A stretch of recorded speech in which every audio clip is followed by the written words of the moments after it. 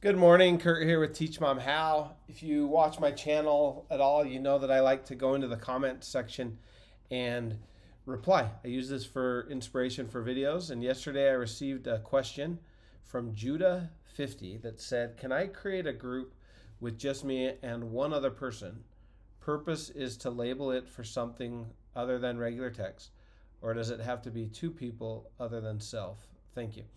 I think what she's asking is can I like create categories, create topics? So I send it to this quote unquote group, but it's really just a group of me and one person. When it's about this, and when it's about, say, church or family, and then I send it to this other group, which is just me and this same person. If we're talking about school or sports or family or business, whatever. And the answer is no, because those groups would all be the exact same. So when you're, think of it like this, when you're sending your text to your friend Sharon,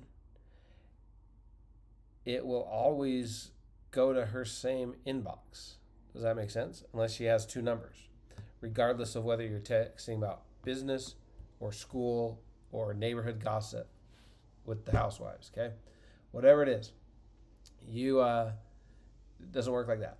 But what I recommend you do is you use GroupMe to break things into categories. So maybe you want to talk with certain people about, even if it's just one person, about a certain topic, and in another group about another topic.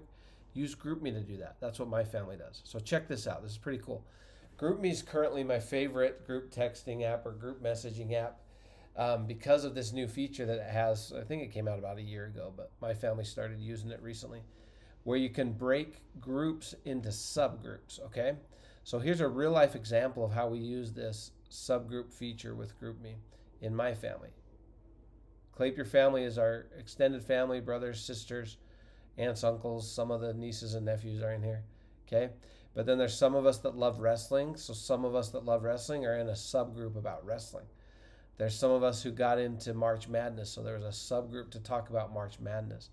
There was a subgroup for the people planning on getting together for the holidays, okay? So you can create all these subgroups around topics that may or may not interest, or you may or may not want everybody in the bigger group to be a part of. But you can do that all in one group without having to create multiple groups. It's pretty awesome. So I'm going to walk you through how to set this up right now, okay? So let's come back out here to our groups, and let's click on this button here, this new, I don't know what you call this, but this is the start a new chat button. Click that and click start group. Let's name the group. I'll make up a name. Home solar. Okay. You can give it a description if you choose. Then you create the group. Now, you should add at least a couple people to it. I'll add Marlone. I'll add my wife.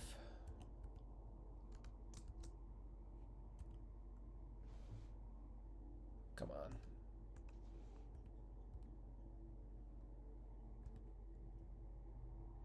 Huh. It doesn't find my wife for some reason. There she is. Okay. I'll add Pedro. And I'll add Alex. Okay. So I create this group. And then you'd set up the settings. Anyone can join or approved members only. I'm going to do approved members only. Visibility. If it's visible to everyone, people can search it and find your group and may request to join. I'm going to keep it hidden because it's just for business colleagues. Deleting messages. I like the admins and the authors to be able to delete. And then I can change the theme if I choose to. I can change my like icon to whatever I want. Okay. I can change my theme. They've got some pretty cheesy themes in here if you want to use them. Save it. All right. And we're ready to go. Now that I've got this group, now I can create my subgroups. Okay. Let me close out these other subgroups. This is new. What does this do? What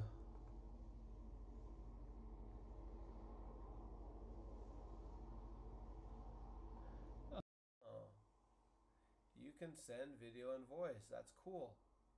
One of the reasons in the past that I used other apps is because you couldn't do these video calls. You can now do these with GroupMe. That might get me back on GroupMe a lot more. Anyway, so cool. Right here you can do video calls or audio messages and things like that. Okay, and then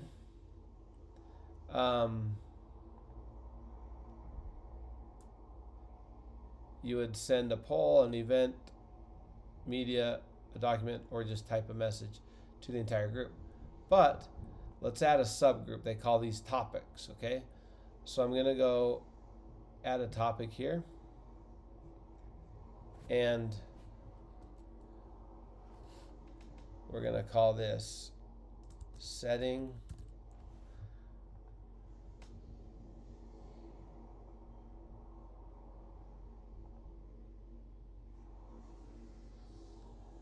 we're going to add another subgroup here. We're going to call that closing because we're in sales, right? So I got a group of closers, a group of setters. I've got Spanish speakers, so I could add a topic here.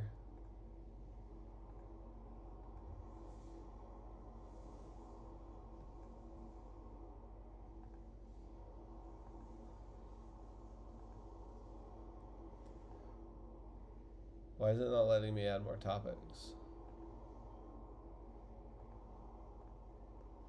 The main chat.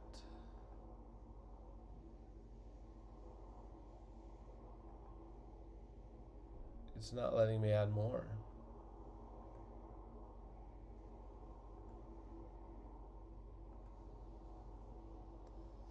I know you can have more because my family has more.